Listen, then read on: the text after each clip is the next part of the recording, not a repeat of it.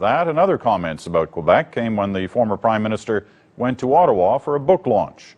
Our chief political correspondent, Jason Moskowitz, was there.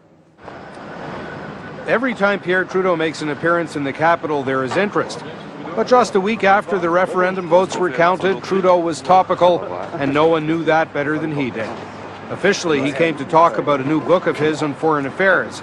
He tried to say he didn't want to talk too much about domestic matters, but he did. It's only in the last, fortnight that when Mr. Bouchard began telling his lies. Trudeau confirmed Federalist strategy called for him to stay out of the referendum campaign. I respect the wisdom of those who determined the referendum strategy, so I sat on my hands. Had Trudeau got into the campaign, the Federalists may have had even bigger problems. For example, in the dying days of the campaign, Prime Minister Chrétien promised distinct society. Yet the former Prime Minister says he is still very much opposed. Quebec is distinct, so is Ontario. You can't be distinct from somebody without somebody being distinct from you, can you?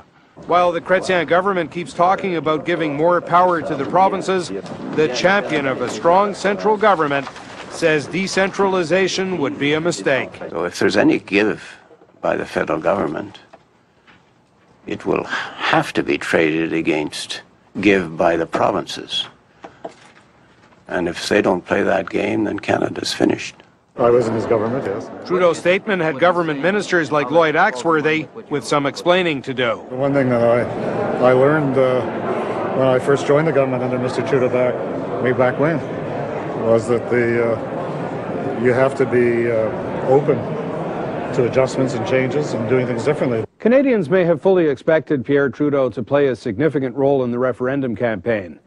The fact he never uttered a single public statement is an indication of the degree to which federal strategists considered him more of a liability than an asset. Jason Moskowitz, CBC News.